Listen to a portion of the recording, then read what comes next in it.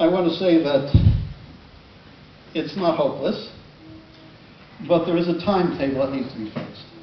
So it's a question of what can one do to stop, find alternative solutions. George Lakeoff has told you the big plan. That's the right plan. It needs to be done.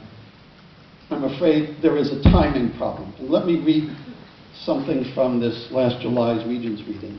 This was comments by Regent Richard Blum. Who here doesn't know who Richard Blum is? Okay, fine. He's a big money man in San Francisco. He's also married to our United States Senator Dianne Feinstein. He's a very nice, good man. He's done some wonderful philanthropic work. He is almost a god throughout the Himalayan region. He's a great friend of the Dalai Lama. He's given money for hospitals throughout that region. And he has donated a lot of money to the Center for the Study of Global Poverty here in Berkeley, a wonderful new academic program. He gave a bunch of money for that. So he does good works. But he's a businessman, and he has his own view. And I'm going to tell you what his political view is of what's going on. And compare this to what you've heard from George. There's a lot of overlap here. This is Dick Blum. He was chairman of the board last year. He says, I think trying to change the legislature, the approval of the budget, even to 55% from 2/3, requires an initiative. So he's right there with George. Understand? This was part of the diabolical plot of Prop 13. Some of us saw this when it passed some years ago and knew it was a long-term disaster. And it was going to be very hard to get rid of. Complete agreement. The problem with trying to change that, and by the way, we absolutely should, is the opposition will say the reason they want to change it is because they want to increase your taxes. All right, so he sees the world exactly as you do. So the question is, what is he going to do about it? And he says, so I know that there's some commission to review the whole state tax system, but we need to be here for the university. And we need to be in Sacramento for the university and for change. That sounds a little vague, but I'll tell you what I think it means. He'd like to see these things happen, but we got to act to save the university. And there's a timetable for that. At this Regent meeting, it started with President Yudof saying, well, we have this furloughs and pay cuts for 1 year, it'll probably go to 2, maybe 3.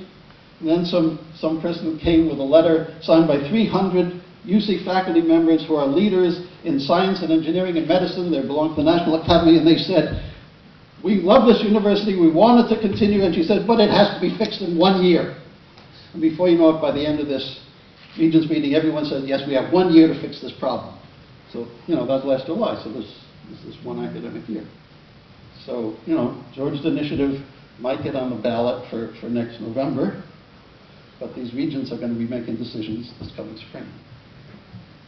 And they're going to say, now, I can't prove this. This is a political guess that I'm offering. Think about it. They're going to say, gee, we hope that passes, but we can't count on it. The faculty are going to start leaving if we can't do something definite, so we have to take these steps. Student fees up, more out-of-state students, and so on. Bigger steps in the direction of privatization. Now, the big danger is, of course, you start further down that road, it gets very slippery, and you go faster and faster, and it's hard to turn around. So my thought is, we need to create some alternative proposals. I think it's possible, not easy. Some alternative that doesn't close off the changing of the Constitution and the fundamental budget problem in California as an ongoing problem, but something that can deal in a rather short term, very specifically, with how to preserve, in other words, how to save the university from the privatization that is now on schedule.